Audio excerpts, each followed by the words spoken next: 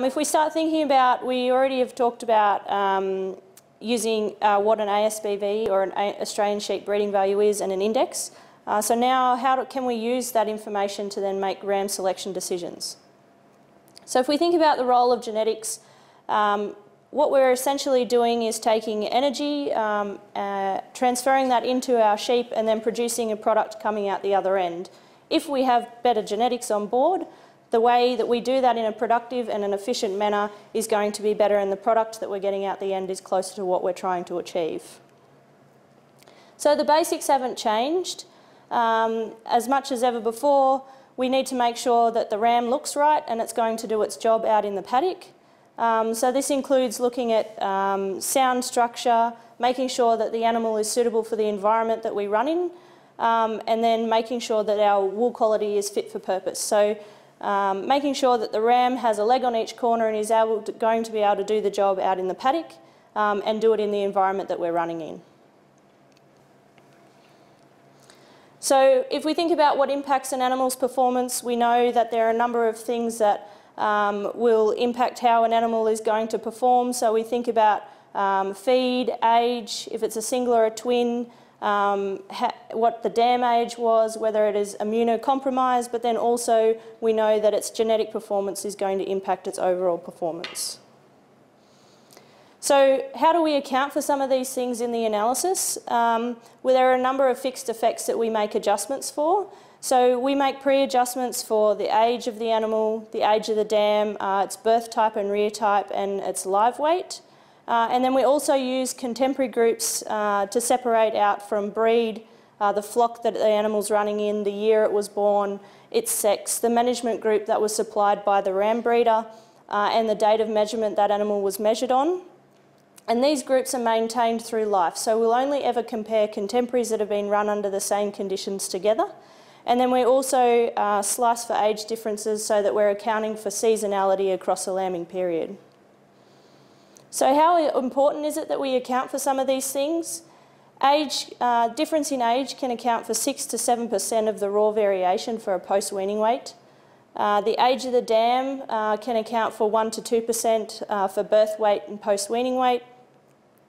Birth and rearing type can account for 5% difference for weight traits. And contemporary group can account for 45 to 75% of the variation. So if we don't have the right contemporary group or know how those animals have been run, we can be missing out on accounting for some of that variation in their performance. Here we have an example of linkage. So we have 3 different properties, A, B and C, and we have 3 different rams on these different properties. So in property B, it looks like the blue ram's progeny are performing better than the other 2 properties. But how do we know whether this is actually due to the environment or due to their genetics? So if we have a common ram, or the pink ram in this example, we can then use this ram to then compare how those progeny perform and have common genes across each of these different properties. So now we can see that on property A, those progeny are performing 1 kilo better than the average of the pink ram's progeny. On property B, the blue ram is actually, his progeny are performing 3 kilos less than the average of the progeny from the pink ram. And on property C, the red ram's progeny are performing 5 kilos better than the link ram. So we can then use that link ram or that pink ram as a benchmark to then compare how those progeny are performing across all of those different properties. So some of the practical considerations to help with making sure we have adequate linkage that we can account for those environmental differences is to use sires from outside flocks. Participating in young sire programs, there are a number of groups running where rams can be shared across different properties. Entering sires into a central progeny test or the resource flock, and then ensuring that the link sires that we actually select have adequate progeny numbers and they are being measured for the traits we're interested in on other properties. Dams, if we're identifying dams, this also helps with linkage over time, however it's only by a small amount. And also linkage isn't accounted for in our own management groups on our property. So when we're thinking about splitting up our sheep, we need to make sure that we have common genes across each of our management groups on farm. So when we have management groups on a property, the purpose of doing this is to make sure that we're comparing apples with apples. If we have managed animals separately, we need to make sure that we group them into different groups. And this is ensuring that our data is accurate and that we're effectively comparing the right animals to each other. We can identify groups from birth and any time after that. So every animal will be given a group at birth. And then if we separate those animals up over time, they'll be given a subgroup across their lifetime.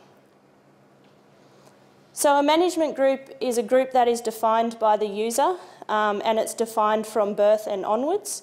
However, a contemporary group is what we end up giving the animal in the analysis. So we also make a few adjustments within the analysis to make sure that all animals are being compared in the right contemporary group to make sure that we have effective data. So management groups is what the user defines, and then we then use that information to create contemporary groups within the analysis. So if we're thinking about what breeding values we should focus on for our ram selection decisions, it depends on our breeding program. So what animals we're running, what is our base use, what is our production system in our environment that we're in, and then also what is our target market. So we need to know what are our profit drivers and where our money is coming from. So for example, if I'm a dual purpose merino, what proportion of my profit is coming from meat and what proportion is coming from wool. So this is just an example of some of the different profit drivers across two businesses. In the top corner we would have a fleece production business, so my profit would be driven by fleece traits. And then as we move down to more of a self-replacing shedding flock where wool isn't important, our profit drivers will change, so our focus will be more on fertility and carcass traits. So if we think about a lamb production system, some of the three major traits we would be most interested in that's impacting profit would be growth, fat and eye muscle. However, there are also other traits that will be impacting our production system. If we're running in a different environment, we'd be concerned about worm egg count, for example, and then if we're a self-replacing flock, we'd also be interested in fertility along the lines as well. For a wool production system, the focus may slightly change, so we're more interested in fleece traits, so fibre diameter, fleece weight, and then also considering other things that might influence our profit, so muscle and fat, worm egg count, if that's important to the production system we're running in, and then also fertility as well. So if we're a commercial producer and we're thinking about the genes coming into our business, we need to make sure that we're focusing on traits that are important to our breeding program, and then how are we going to get those genes flowing through our flock faster. So for our rams, making sure that we're selecting animals with breeding values and based on index that suit our breeding objective, selecting rams with the best breeding values possible that are also functional, so still making sure that they're structurally sound.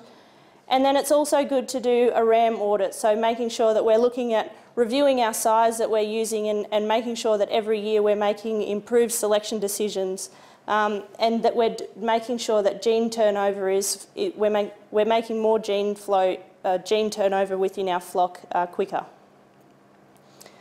Also, not to forget about the ewe portion, because they're still 50% of what we're passing on to our progeny. So how we're focusing on how we're selecting our replacement females. Are we only doing it visually, or are we making a more knowledgeable decision? So are we basing this on some records? In merinos we can actually do ram power runs, or are we just selecting singles versus twins? And so are we culling based on age for them to exit the system, or actually are we focusing on their performance within our flock to then make our selection decisions on our females? Clara, as a ram breeder, what are some of the key steps I should take to get started with using ASBVs? Yep, so the first thing to do would be to look at what your breeding program is and what traits suit you, and then start to record those traits so that you have records on those animals. And then engage with either a service provider or contact Sheep Genetics, and then we can work on getting the structure of the data right to then start submitting it to us. As a commercial ram buyer, should I be concerned about accuracy? Yep, so we have accuracy thresholds. So any breeding value that is reported as an ASBV has met those accuracy thresholds. So we compare all animals in the same analysis. So if we're looking at a RAM catalogue, we should be more concerned about the breeding values of individual animals because they have met the accuracy thresholds to have a breeding value reported. And it's also important to note that if you're selecting a RAM team, based on breeding values, the accuracy of that RAM team won't change all that much because you've selected a number of animals to use in your commercial system.